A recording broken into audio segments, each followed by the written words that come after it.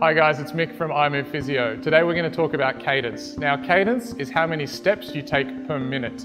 There's been some great research come out showing us that if you increase your steps per minute by 5%, you can get a 20% reduction in ground reaction force, which is just force that goes through your joints. So that could save your knees, your hips and your low back.